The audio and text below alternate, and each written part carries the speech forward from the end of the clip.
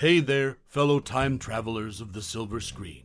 Do you remember those golden days when you'd gather around the TV set, the cozy crackling of popcorn in the background, to catch a glimpse of the mesmerizing world of 1951 Seconds Ace in the Hole? Ah, those were the days, weren't they? It's time to dust off those cherished memories and take a stroll down nostalgia lane. Share with us your favorite moments, the characters who etched themselves into your heart, and the experiences that made watching Ace in the Hole an unforgettable journey. Did you root for Kirk Douglas' unforgettable portrayal of Chuck Tatum? Or maybe you were captivated by the film's gripping storyline that kept you on the edge of your seat. Let's relive those cinematic moments and celebrate the timeless allure of this classic. After all, who can resist the magic of a vintage gem like Ace in the Hole? But wait, before we dive deeper into the memory lane, how about we sprinkle in some intriguing random facts about the show? Let's unravel the hidden stories, the behind-the-scenes anecdotes, and the trivia that will make you appreciate this cinematic masterpiece even more. So, my dear cinephiles, let's embark on this journey together and pay homage to a true classic. Get ready for some delightful surprises, courtesy of Ace in the Hole. Stay tuned for more, and let the reminiscing begin. Ace in the Hole, directed by Billy Wilder in 1951, is a thought-provoking and darkly satirical film that delves into the sensationalism of media and human desperation. The story follows Chuck Tatum, a down-and-out newspaper reporter played by Kirk Douglas, who stumbles upon a trapped miner, Leo Minosa, in a cave-in accident. Seizing the opportunity for a sensational story, Tatum manipulates the situation, prolonging the rescue to boost his own career. This gripping narrative exposes the unethical lengths to which media can go for profit and fame.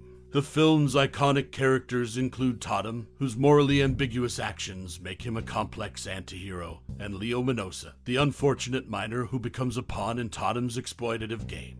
Wilder's direction brings out the film's unique style, characterized by its sharp dialogue, cynical humor, and intense performances. Ace in the Hole challenges its audience to confront uncomfortable truths about media ethics and the dark side of human ambition, leaving a lasting impact on popular culture by serving as a cautionary tale for those who wield the power of information irresponsibly. It remains a timeless classic that continues to resonate with viewers, reminding us of the enduring relevance of its themes. In a 1950 memo to Billy Wilder, Kirk Douglas objected to several aspects of Chuck Tatum's monologue about missing New York City. No pastrami, no garlic pickles, no Madison Square Garden, no Yogi Berra. Douglas asked, "What the hell is a Yogi Berra?" Douglas' secretary, who was amused her boss didn't know who the New York Yankee star was, told him he was a catcher. The original shooting location is precisely 2.7 miles east of the Arizona-New Mexico border on State Highway 118. Coordinates 352,353. 6N 1,090,112.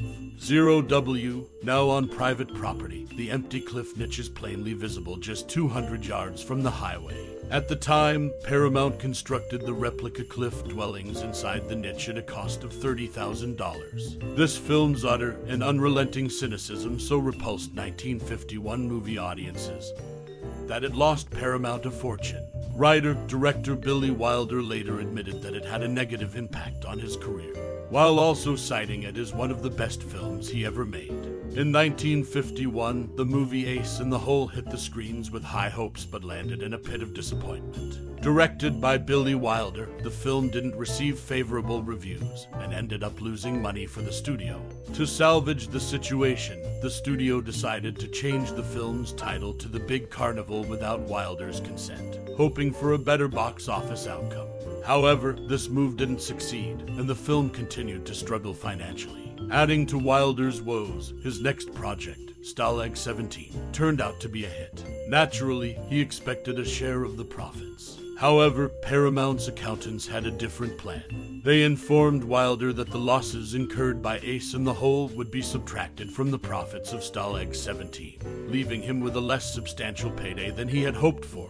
It's worth noting that the film's troubled financial history didn't deter Billy Wilder, as he went on to have a successful career in Hollywood. Despite its initial setbacks, Ace in the Hole has since gained recognition as a dark and thought-provoking film that explores the sensationalism of media and human nature's darker side. On a lighter note, an interesting tidbit about the film is that the famous line, "I don't go to church, kneeling bags my nylons," was coined by Billy Wilder's wife, Audrey Young, adding a touch of humor to a movie with a rather grim narrative. Additionally, a small but noteworthy detail in the film is the canvas desert water bag that hangs on the front grille of the car driven by Tatum and Herbie. These bags were a common sight in desert travel in the days before coolers became widely available. They served the dual purpose of cooling water through evaporation and providing a source of hydration. This detail adds a touch of authenticity to the film's portrayal of the harsh desert environment. In conclusion, Ace in the Hole may not have been an immediate success, but it left a lasting impact on cinema, showcasing Billy Wilder's unique storytelling style and his ability to tackle complex themes. Despite its financial struggles, the film has found its place in cinematic history. In 1951, director Billy Wilder brought a controversial and thought-provoking film to the silver screen, titled Ace in the Hole. While this movie is remembered for its biting commentary on sensationalism and media ethics, it also found itself embroiled in a legal battle before its release. Actor Victor Desnay filed a lawsuit against the film during its scriptwriting phase. Desnay asserted that Ace in the Hole was an unauthorized adaptation of the Floyd Collins story, a real-life incident where a man was trapped in a cave. Desnay held the rights to the Collins story and alleged copyright infringement. The legal battle ended with Desnay's victory, upheld by the California Supreme Court in the case of Desnay v. Wilder. Although Wilder initially appealed, his attorneys eventually settled the matter by paying Desnay a sum of $14,350. Interestingly, Ace in the Hole marked the second time Wilder featured a character working for the fictitious Pacific All-Risk Insurance Company. The first instance was in his 1944 film, Double Indemnity. Moreover, the original shooting location of Ace in the Hole lies 2.7 miles east of the Arizona-New Mexico border on State Highway 118, formerly known as Route 66. The precise coordinates are 352,353, 6N, 1,090,112, 0W. Today, the site is on private property, but the cliff niche, which played a prominent role in the film, remains visible just 200 yards from the highway. Paramount Pictures spent $30,000 to construct replica cliff dwellings within this niche for the movie's production. In summary, Ace in the Hole not only stirred controversy through its content, but also faced legal challenges during its creation. It remains a significant work in Billy Wilder's filmography, known for its social commentary, and a link to another of his iconic films, Double Indemnity. The 1951 movie Ace in the Hole, directed by Billy Wilder, had a working title of The Human Interest Story. This film is the second work by Billy Wilder to feature a character employed at the fictitious Pacific All-Risk Insurance Company, the first being Double Indemnity in 1944. Ace in the Hole tells the gripping story of a cynical reporter who exploits a trapped miner's predicament to boost his career. The film delves into the dark side of sensational journalism and the lengths some would go to for a story. The working title, The Human Interest Story, underscores the film's focus on the sensationalism that drives the media's pursuit of human tragedy. This theme is central to the movie's message. In addition, the appearance of the Pacific All-Risk Insurance Company in this film and in Double Indemnity connects these two Wilder films thematically, highlighting insurance and risk as recurring motifs in his work. Ace in the Hole remains a thought-provoking film that offers a critical look at the media's ethics and the allure of sensationalism in journalism. It stands as a testament to Billy Wilder's storytelling prowess. Lost identity, the struggle of Ace in the Hole's cast member to maintain authenticity amidst depression in the early 1950s. Hollywood was a glamorous yet unforgiving place, and the cast of the 1951 movie Ace in the Hole was not immune to its pressures. Among them, one cast member faced a unique and profound struggle to battle to maintain authenticity in the face of personal depression. Depression, a condition often concealed behind the glitz and glamour of Hollywood's golden era, took a toll on this cast member's sense of self.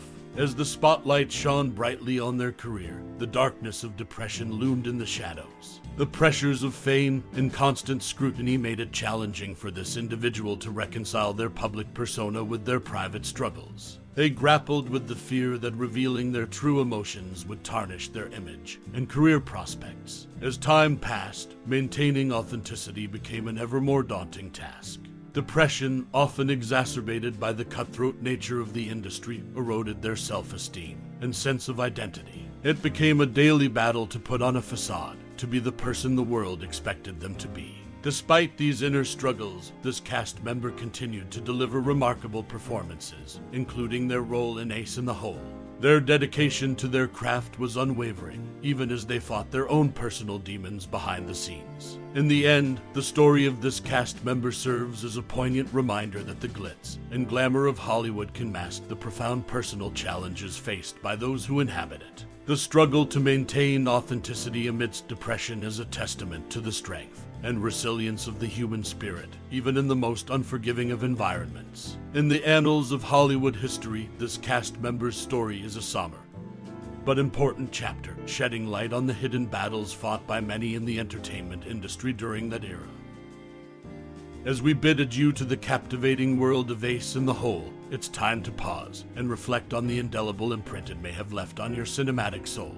Billy Wilder's masterpiece, born of an era long past, continues to resonate with the timeless allure of human nature laid bare. Perhaps you were entranced by the enigmatic charm of Kirk Douglas's Chuck Tatum, a morally dubious journalist with an insatiable thirst for notoriety. Or maybe it was the film's unflinching exploration of media sensationalism and the dark underbelly of human desperation that struck a chord within you. In the dimly lit theaters of yesteryears or on the glowing screens of today, Ace in the Hole has the power to provoke, challenge, and stir emotions that transcend time and place. It's a reflection of our fascination with the intersection of ambition, ethics, and the relentless pursuit of truth, often at the expense of others. Now, it's your turn to share. What memories or thoughts does Ace in the Hole evoke in you? Did it offer you a fresh perspective on the media's role in shaping public perception, or did it simply leave you in awe of its cinematic prowess? We invite you to engage in this conversation, to deepen your connection with this cinematic gem, and to discover the unique lens through which it has shaped your understanding of the world. Your reflections, your insights, they are the threads that weave the rich tapestry of film discourse. Thank you for taking this journey through time and storytelling with us. Your time and interest are greatly appreciated, and your thoughts are a testament to the enduring legacy of Ace in the Hole.